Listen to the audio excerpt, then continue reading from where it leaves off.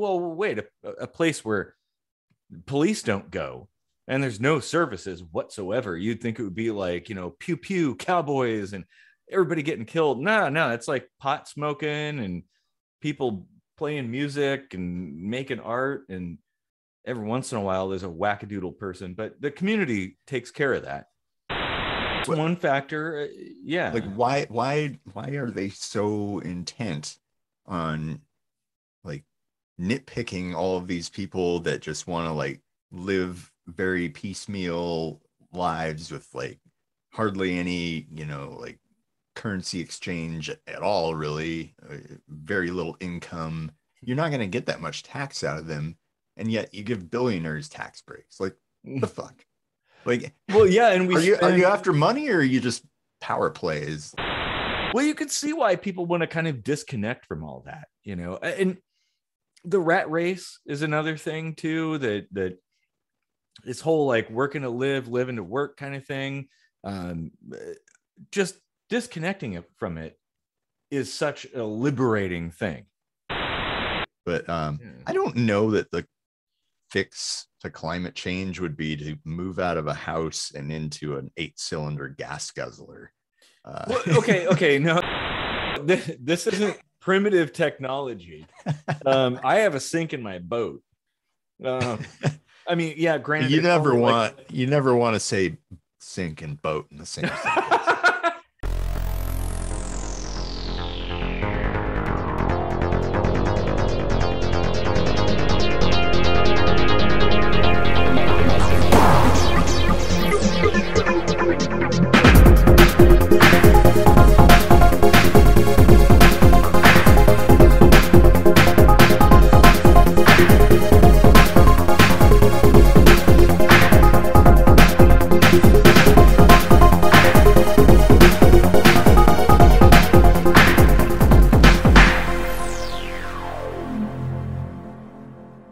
Okay, welcome to yet another kitchen sink microscopy. I'm Eric Rosenblatt, and we'd love it if you'd like and share this video, subscribe to the channel, all that good stuff. It helps a lot. And I am Casey Rochford, and we would love it if you would just stick around, like all the way through to the end of the episode. Right there, that time. And hang out for the song at the end, because we put in a lot of work to churn out songs, and you can get them on iTunes and Spotify and patreon.com/KSMvidcast. So what would you like to discuss today? Well, as you might be able to see behind me is a book that I've been rereading. This is a book I picked up a very long time ago, and it's kind of like made me think about things. And I feel like this is kind of connected to our previous episode about climate change, right? It's called Off the Grid by Nick Rosen. No relation to my cousin, Nick Rosenblatt. Kind of weird there, but yeah. So in this book, this guy kind of, goes across the US and interviews people who live off the grid in various ways for various reasons. Some are financial, some are personal, there's ecological reasons. It just depends, but it's really interesting because he talks to people, interviews them, asks their stories, kind of telling a little bit of stories. It's almost kind of like a collection of short stories book. And so each little section is talking about a group or a place or a person who's decided to go off grid and tells their experience, I guess. Yeah, the one thing I've always wondered about off grid, like I'm sure there are people that go like full on off grid, but even the Amish to some degree have like integrated with, they'll go out and get jobs and stuff like that, and and kind of like interact with technology and all that stuff that you know, like historically they've kind of sworn off. And I just kind of wonder, like, how much can you actually exist off grid anymore? Like, Well, to a full extent. it is that kind of thing is addressed in the book, because there's certain difficulties, and a lot of them are actually legal. But in the Amish, actually, I was just reading the Amish section. I haven't finished it yet, but apparently there's kind of two divergent, belief systems of the Amish. There's one that still doesn't believe in utilizing any form of technology. Mostly it seems from what I can gather, there's a lot has to do with, well, if you have electricity, then you could have a radio and you could listen to the devil's music or something like that. But then there's this other group of Amish who drive cars and trucks, and they have electricity, some amenities. What is their cutoff for technology, though? Because they use wagons and, you know, yeah, well, that's true. That's why I was kind of like being very specific about it being electric, like electrical systems, predominantly. Because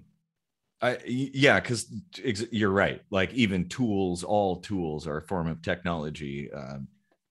Those buggies, all that stuff. I got a lot of respect, honestly, for those people. Like I think it's kind of an interesting lifestyle, and it in the way they do things, the community becomes far more central to their existence than say like us in an urban or suburban world. You don't even know your neighbor, you know. In Amish communities, like everybody knows everybody, and maybe that's not a good thing, but it does bring people together, I guess, in a way that we've kind of lost, I think. Yeah, I mean, how much does it though? I mean, because when you remove all that technology, like your entire existence is spent just like working to survive, like even more so than, you know, like with jobs and the 40-hour work week and stuff, we've kind of truncated how much we actually have to do in order to like get by, and we've built in some time for hobbies and socialization and stuff like that. I mean, it's never enough, but you know, it's more than would be if you were like 100% off the grid and like hunter gatherer or whatever. Oh, okay, yeah. Hunter gatherer, you're going to be that's a whole different thing. But like the Amish, there's a lot of communal systems. Yes, they do work a lot, but the thing is, in their culture, hard work is fulfilling. So nobody cares about having to work a whole bunch of hours to plow fields or repair a wagon or fix a roof or build a building or something. It's like, well, that's part of what you do. And in it, they gain some kind of fulfillment. I don't know. It is kind of an appealing sort of thing. But I mean, there's a lot more to off-grid living. I mean, the Amish are a really large scale, obvious example, but there's individual kind of examples, you know, people in small communities. One of my favorites is a place, I think it's a disused military base with an airfield. I think it's in California. It's called Slab City. And it's kind of like a very anarchistic little community of like hippies and artists and weirdos. Just they're building their own stuff. There's no code, there's no law, there's nothing. People are just living there. They have solar. A lot of trade revolves around like drugs generally, and crafts, I suppose, and physical labor. But it's an interesting thing because everybody there has their own reasons for being there, and they're all different. And it's kind of cool that in that it's kind of a flourishing sort of place, and actually kind of peaceful. You would think, well, wait, a place where police don't go and there's no services whatsoever. You'd think it would be like, pew pew cowboys and everybody getting killed. No, it's like pot smoking and people playing music and making art, and every once in a while there's a wackadoodle person, but the community takes care of that. But no building codes. There's all kinds of weird shacks and hand-built things that people built out of found materials and stuff. And I think it's awesome, because I guess if climate change occurs how it's predicted to occur, then off-grid or sustainable communities are going to be vital for future survival. Like being able to adapt and live with minimal resources and stuff, and kind of be flexible and that kind of thing. Like because I would say, like, in certain areas, not all of them, but in certain areas, the way of life that people have come to expect would, if those predictions are correct, would come to an end. So the idea of living with less, DIY, I guess, I don't know. That kind of becomes a much bigger thing, and I think it should become big. If you're concerned about climate change, it should become a bigger thing sooner, because that's actually a pretty good way to avoid energy expenditure. Yeah, I suppose. Yeah, I mean, it's interesting. I think it's good that there are little pockets of places like that. It without the necessity of having to live that way. I don't know about like making a full-on transition or anything, because there's still a lot of technology that could actually help us get out of this mess. And if we were just like throwing our hands in the air and be like, well, let's just get ready for the end of the world or whatever. Like, I don't mean that necessarily, but I mean, if it does happen, that would be the direction that would keep humanity alive, I guess. And I wouldn't say being off grid doesn't mean getting rid of all technology. This isn't like Thoreau or anything like that. You live in a little shack, or who that super cool old dude that lived in Alaska in a home built log cabin for years and years. PBS had a special about that guy. You don't necessarily have, like, you could be pretty high tech. You can have all kinds of advanced medical technology and supercomputers and factories and all kinds of things off the grid. If you scale up these more intimate systems. So why don't we define off the grid? Are we talking about, like, in a very literal sense, like you're not drawing power from the government and, like all that stuff? Or is it a little bit more philosophical, like you're just not dependent on society outside of your little commune? But I would say it's kind of both.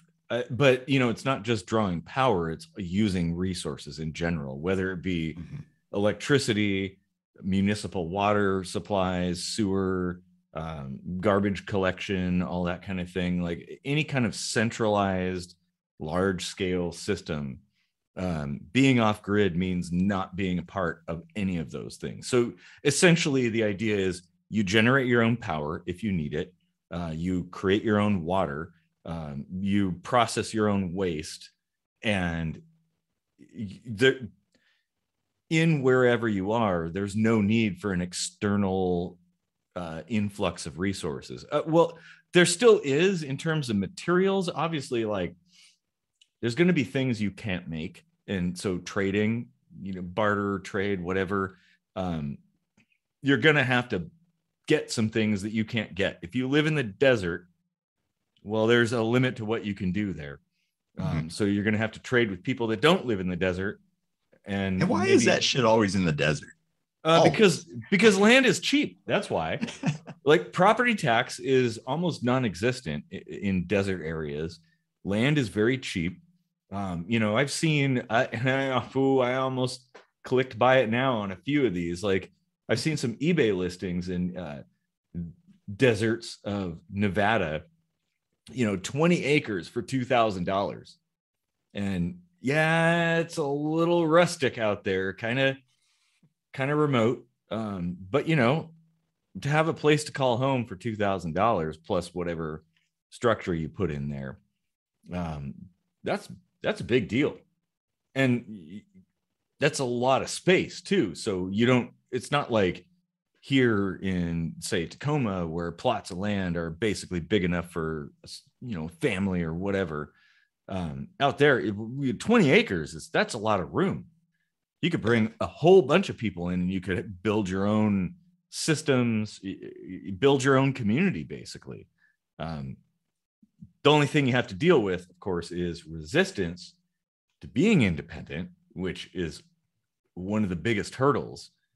I think it's very easy to live in really harsh conditions. I think it's pretty evident that humans can live in some pretty crazy, and they thrive in some pretty crazy places. I mean, you look at the Eskimos. What the fuck are they doing out there in the middle of the Arctic tundra or something? Why?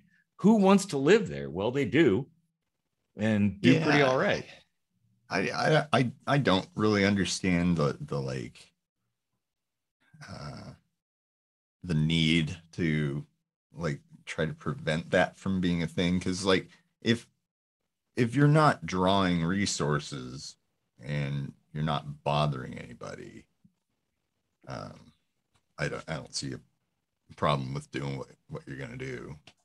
I completely agree, but there's a lot of people who have a problem with that. They don't want people being independent for whatever reason. And what is it? They just want your income tax or whatever. And it's like that's one factor. Yeah. Like why are they so intent on like nitpicking all of these people that just want to like live very piecemeal lives with like hardly any, like currency exchange at all, really, very little income. You're not going to get that much tax out of them, and yet you give billionaires tax breaks. Like the fuck? Like, well, yeah, and are you after money, or are you just power plays? Like, I would say it's the latter. Yeah, exactly. That, and even if you use alternate currencies, crypto or something, there's actually, that's its own kind of thing. It's kind of an interesting topic. Like the Ithaca hour, I think, should be researched, because it's kind of one of many of these little alternate currencies that have existed. It's still in the eyes of the IRS viewed as income. And yeah, you're right. Like what's the point? Look, the budget deficit, it's like trillions of dollars in the hole. And what is it? 20 something. I've lost count. Like yesterday, 20 something $trillion in debt. Like who cares about somebody trading, an old rusty pickup for, I don't know, like some kind of water tank or something like that? Who cares about that? What does that matter? But bureaucrats are going to bureaucrat, I guess. It's always baffled me, like ever since I was a kid, like who are we in debt to? Ourselves. Well, in a sense, yeah. It's the Federal Reserve. That is a big old mess. We owe ourselves $20 trillion. But then you and I, we're the ones paying ourselves back for stuff that we didn't decide to buy. Like, I need to print some more money. Well, you can see why people want to kind of disconnect from all that, and the rat race is another thing too, that this whole like working to live, living to work kind of thing, um, just disconnecting it from it is such a liberating thing. Um, and well, that's one of the reasons I bought a boat, because that's my plan. There is no way I do not expect to get any, retirement money whatsoever. Social Security is probably going to be gone by the time I hit retirement age. And so I was like, hey, I'm going to retire by the time I'm 50. And people are like, well, you can't do that. And I'm like, the hell I can. I'll show you. And the key is like cutting costs to the point where your costs are almost negligent, or negligible. Yeah. More beer. Yay. My costs are always negligent. That's how I got into the mess that I got into. Yeah. I mean, we talked about seasteading. That's kind of an off the grid example too, isn't it? Yeah, it's pretty similar. I mean, kind of the same thing. It's just in the water instead of on land. Yeah. People are a lot more comfortable on land, though, so it's a lot easier to convince people to do that. But I think for a lot of reasons, I mean, for basically every personality type out there, all the people who feel strongly about something like freedom, independence, the environment, financial stuff, like there's, for everybody out there, being off grid, like living off grid, can be a really appealing thing to do. No matter who you are, especially, I would say, especially if you're a young person, you want to start living off grid. And that brings me into another point, boondocking. That's something that I think that a lot of younger people should be starting off with, is car living or RV living or trailer living, to compensate for all the bullshit inflation and extreme costs that they're up against. If you live in a van, or an RV, like a small RV, you can live pretty well and your costs are almost nothing. Just basic maintenance. Maybe you got to like pump out every once in a while or get some fresh water or something. I've got quite a few friends that do this actually, and I kind of follow their travels and stuff like that. And a lot of the problems they have is like finding a place to camp out, like park the RV without getting hassled or robbed or carjacked or breaking down in the middle of the desert, yeah well, and it's all that stuff, like it, everything's got its hazards, and it's kind of like there's something a little bit romantic about it, and it is sort of a, I don't know, like, especially, this is something I wish I did when I was younger, but I'll say for some of those situations, always be armed, be ready, because there's some crazy people out there, especially if you're boondocking, because the kinds of places you're allowed to be in or you can sneak into typically tend to be kind of dangerous. I thought about getting an RV when I moved back here from Memphis, but it's the upfront cost is too much. Well, it's a hell of a lot less than a house. Well, like, if your only other option is to buy a house, yes, but if you rent, then it's way cheaper to rent. Well, but usually you don't rent an RV. You can find them for like a few $1,000s, and maybe you can't. Yeah, you can.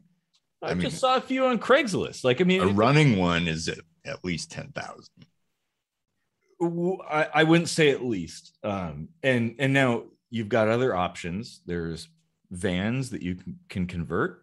There's cars. You have to start incrementally. So you start with what you have. You get a car, you you sleep in that for a while, save up some cash with your zero cost residence, build it up, and then you go to the next step. Maybe you buy a van, and then you live in the van for a while, and then you start improving the van, and then the van is all of a sudden like really, really cool because you've turned it into kind of like a mini RV. So you sell that to somebody, to the next person that comes before you, and then you buy yourself a bigger thing, a bigger RV. Like, those are options. The problem I see is that with all of this, and this is a huge problem, is that homelessness is illegal in most parts of the US. And homelessness is kind of a bullshit term anyway, because it's like, well, what is a home? Isn't home where you sleep, like where you live? If it's like some corner of a parking lot or a car, or it's a little shack that you built in the woods, or some McMansion or something, like that's home. I think most people consider it to be something that they could permanently, comfortably reside in. Well, you could do that in an RV. And this is the thing. I want to eliminate the stigma of not having a permanent geographical location. Like, I think that is a huge problem. Like an RV for sure you could, because it's got all, like toiletries and everything like that. You can have a little kitchen, blah blah blah. Like it's made to be exactly that, a home on wheels. But you go smaller than that and you start running into hardships and stuff. Living in a van, like bathing yourself, cooking, like it's possible, but it's really difficult, and you're limited, and bathrooms are very rare to squeeze into a van. Well, yeah, like composting toilets are an option. I mean, but then it depends on where you work. Like where I work, there's showers available for employees, there's bathrooms, there's basically everything. So if I could just park on the side of the road and come to work, well, my living costs would be like almost nothing. But it's kind of that whole stigma thing where people feel like, oh, you live in a van, there must be something wrong. Like, I want that to end. I want more people to do this. Like, this ties in with this whole climate change thing. Like, cutting down on our consumption is really, really important. Like, living within your means is really important. People, we're bred, like we're conditioned that we have to have like a big old house and stuff. And maybe if you have a family or something, well, and that's a whole different conversation. Like, maybe families ought not to be so big. Maybe one kid is okay, but 10. Okay. I've been thinking we should talk about, like the overpopulation concept sometime. But I don't know that the fix to climate change would be to move out of a house and into an 8-cylinder gas guzzler. Well, okay, no, you're right, but you don't necessarily have to be driving all the time if society was okay with you just parking in a disused space. And I don't think the solution to climate change is like there's a one size fits all solution, like the Green New Deal. Pathetic. There's better ways of doing things. Every little bit counts. Like, every bit you can save, every bit you can reuse and repurpose. Like, if you can live simpler and smaller with less, that will help. I mean, sure, it's not going to fix everything, obviously. It'd be nice if we stopped fighting wars, because fuel consumption there is kind of a big deal. But there's a lot of solutions, but the living spaces that people live in, I think, is a significant one. And all of the things we have to do to support living in that space. The thing, like all this commuting, especially around here in the I-5 Washington area, because of the cost of living in Seattle. People don't live in Seattle, but they work in Seattle because, you got to make a whole bunch of money to pay the bills. So everybody's driving into Seattle from north and south, east, and well, not west. They might be boating in from the west. Yeah. People are coming from all over. And same thing with Tacoma. Tacoma's kind of getting big again. And, if you lived in a very limited space, right? Like say you lived in a small RV or something, and that was your home. Well, you don't have to make a lot of money to support that living system. So you could work locally. Maybe you could even make do working at McDonald's, and in fact, probably live like a king. Like if your total monthly costs living in an RV might be like $100, imagine if you made McDonald's wages, how much cash you'd have. Like that's a shit ton of money. And the funny thing is, it's not much different than what somebody that works in Seattle has left over after they paid the bills in Seattle or Tacoma or Issaquah or Everett or whatever. Like, especially accounting for all the commuting and all that stuff. Like, I mean, that's the problem, isn't it? It always comes down to commuting. Yeah. Like we're constantly shoving everything into as small a space as possible and saying, this is where everything has to be and everything has to happen here. And you all have to come here at the same time of the same days. Oh God. Oh, the hours, that's like the problem. The whole, like, 9 to 5 kind of thing, it's not really 9 to 5 anymore, but everything starts and stops at the same time. So everybody is coming in and leaving at the same time. And they're doing stuff where those hours don't even matter. I don't get it. Why not space it out a little bit? Okay, I get it if you don't want to work in the middle of the night, but you don't have to work in the middle of the night. Just by offsetting hours by like an hour or two, that makes a huge difference. Like doctor's offices, like you said, just start like 2 hours later and end 2 hours later, because most people are going to have to like take time off of work just to go to the doctor, and then coordinate that with the doctor's schedule, and then the doctor will cancel on you at the last minute. And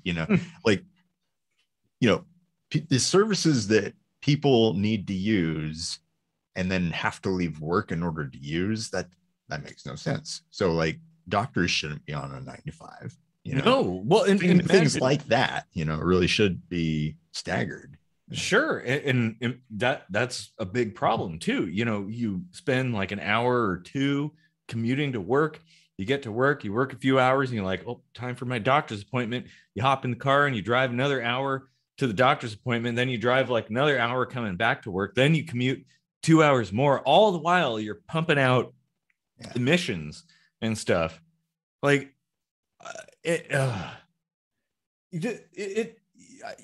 what you said earlier about this whole centralization of where everybody congregates, that I think is a huge problem. Yeah. Why does everything have to happen in one spot? I mean, if I were the mayor of a city, and this would be really, nobody would like this. It would get so much pushback. I would make every business prove to me why they need to be in Seattle. If I'm the mayor of Seattle, I'm going to say, why does your car insurance office need to be in Seattle? Do you see clients on a regular basis that live in, like a 6-block radius, like walking distance? Mm-hmm. Like, is that your target? If not, get the fuck out. Yeah.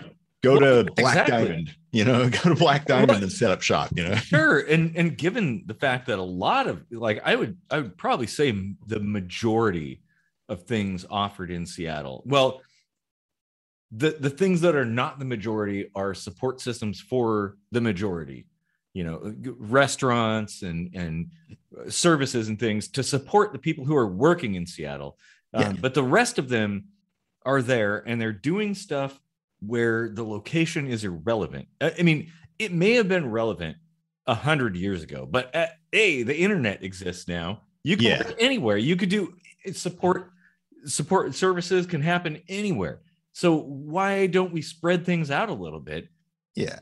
For the commerce that depends on other commerce, it's like, I mean, the sad reality is like businesses come and go. They live and die. It's just like natural selection, not everyone can own a business because then there'd be way too much like noise, Mm-hmm.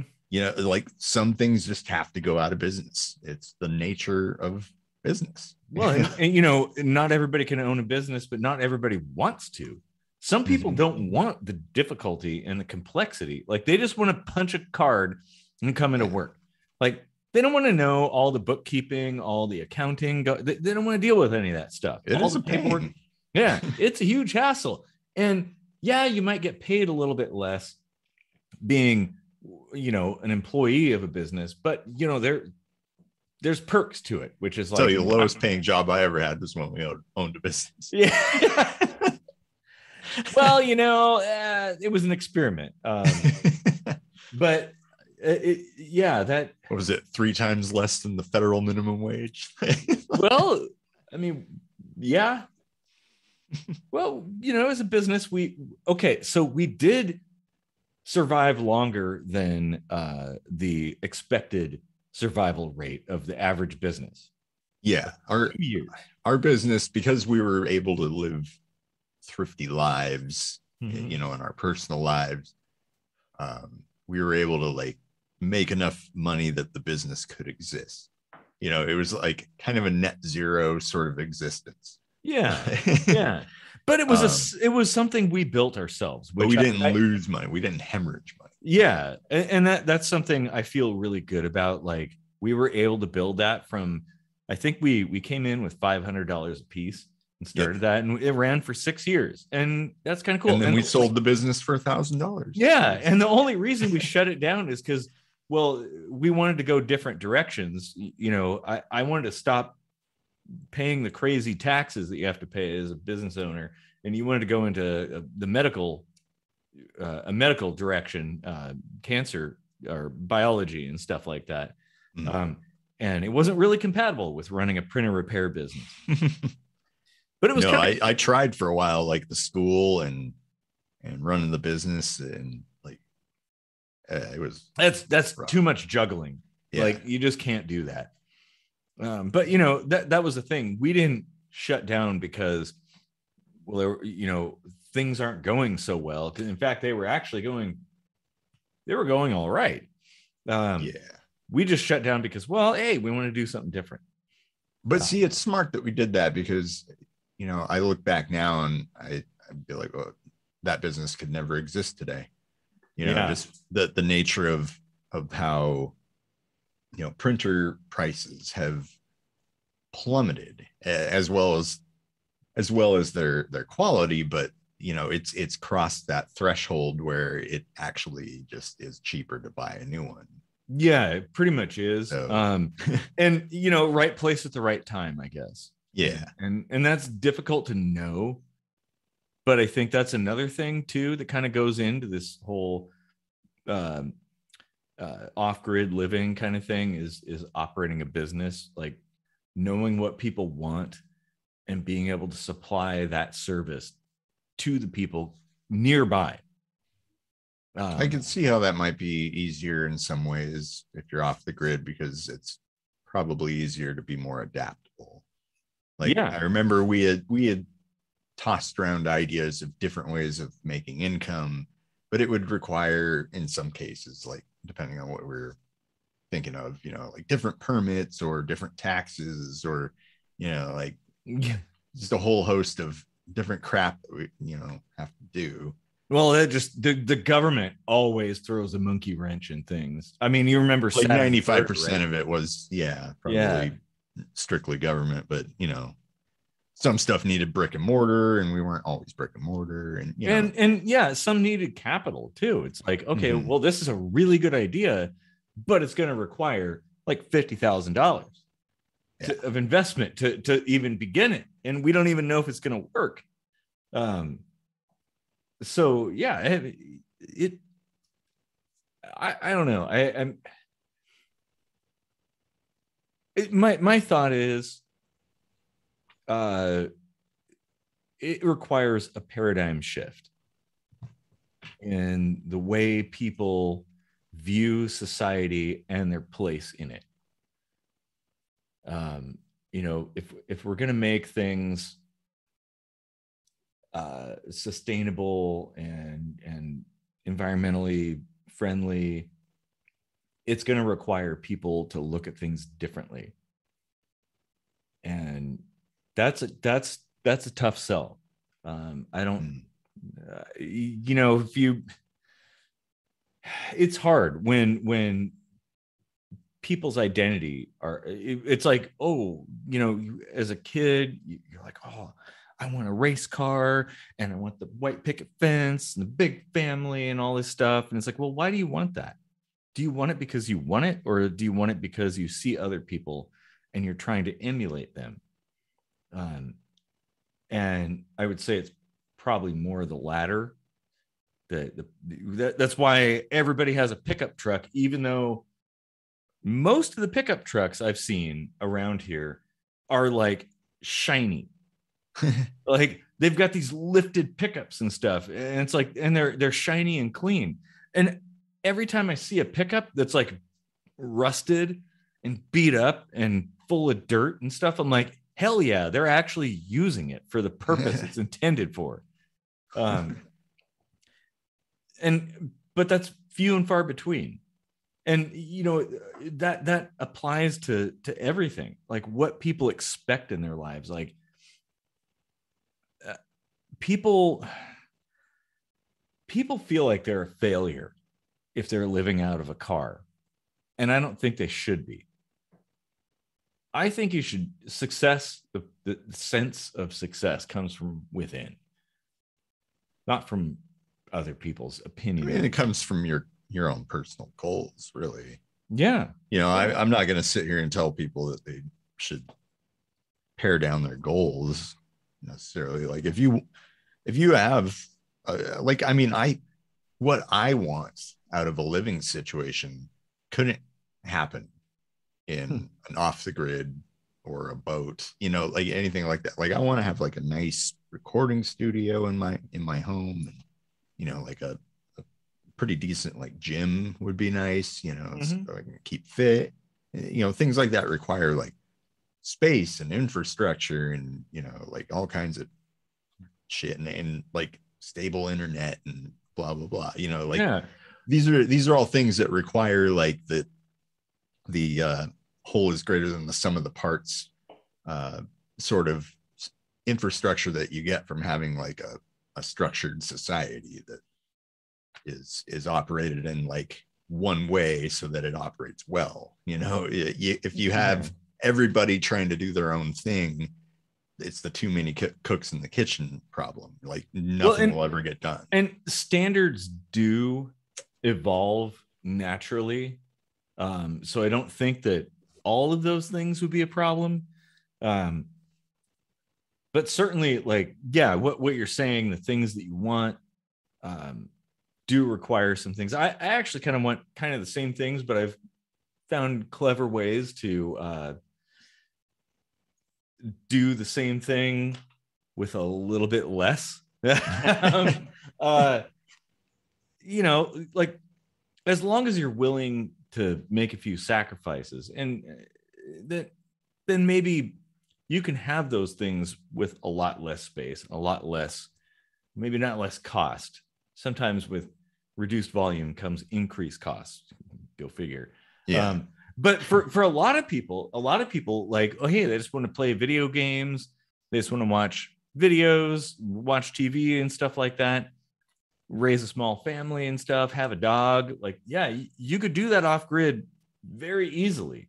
Yeah. You don't need a giant structure around you. You don't necessarily need a 3,000 square foot house to have the things that you want. But we're told, oh, it's this whole kind of dick wagging thing. Like, oh, well, comparing people to each other, keeping up with the Joneses and stuff. Like, oh, that person has like a small house and they've got like a tarp for a roof. Well, they must be some kind of, I don't know, some kind of homeless person. Like, So what if we are slaves in a simulation and the government is this malevolent God being that created the simulation and put us in it to like give it offerings and oh man, oh yeah, don't bring up the simulation theory around me right now. Oh, I mean but that's something to consider. That, like, consider all why are things the way they are? Why do I feel the way I do? It's really important to analyze that kind of thing, because the more you analyze it, the more you realize how much bullshit there is, how much of it's nonsense.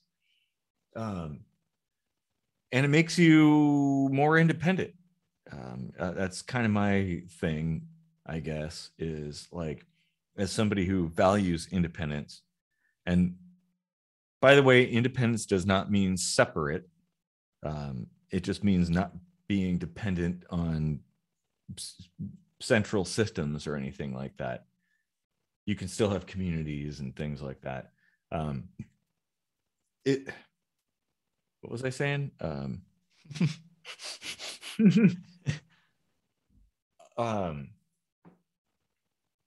Well, I don't remember now. Well, yeah, the whole independence thing, but I think there was a bigger point behind that. I'll remember it. It was just kind of like one of your values. Mm-hmm. I think is what you're basically getting at. So yeah. And yeah, that's fine. Like, there's plenty of people that think that way, and I fully support having, little sovereign pockets. I mean, we have sovereignty for Native Americans. I think we should offer sovereignty as a alternative reconciliation or whatever. That's not the right word, is it? Well, reparation. For descendants of slavery and blah blah blah. Like, I think that's actually like something that we really should be utilizing and offering, because like something you said early on in the show is like, people in those communities are there for all different reasons. And I was thinking, like, anyone in any city is there for a reason, unless they are like stuck there by virtue of their caste system. Yeah, like what they're born into, like. And here's the thing about the whole caste system and that kind of thing. It's self-imposed. Anybody with knowledge can break out of that. It depends on where you are. In some places it might be more difficult than others, but it's entirely possible. It just requires knowledge. Yeah.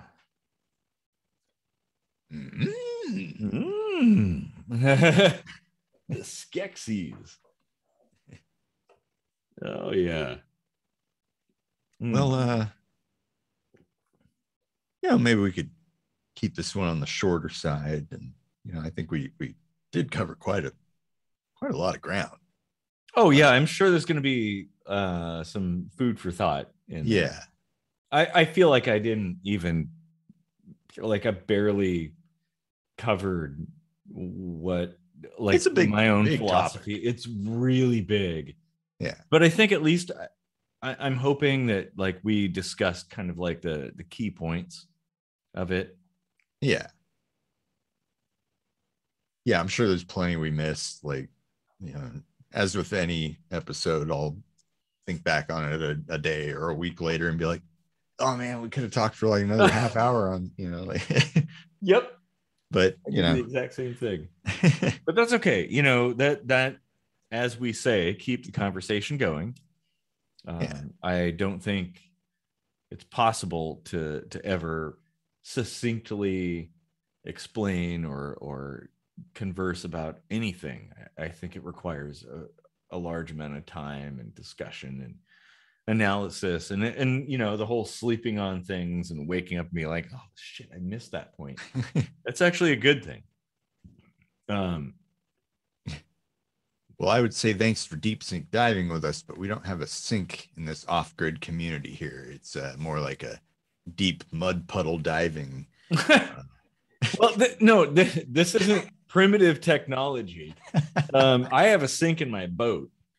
I mean, yeah, granted, you never want to say sink and boat in the same sentence. Oh yeah, that's a good point. call it a basin at that point. Yes. I have a stainless steel hand washing basin.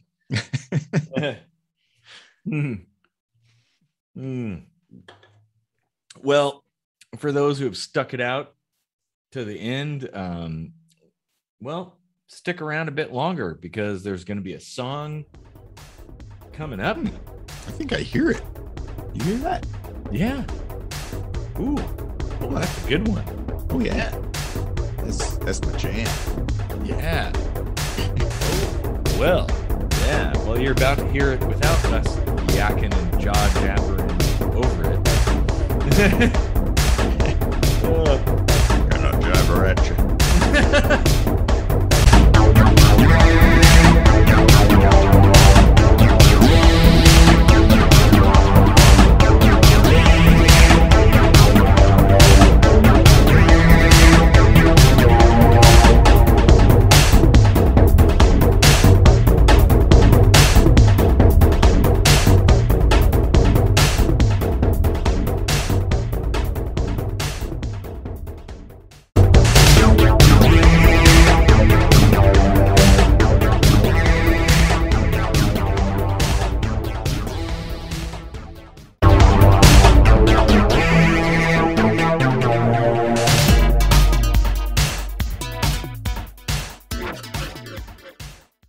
Warp factor 11.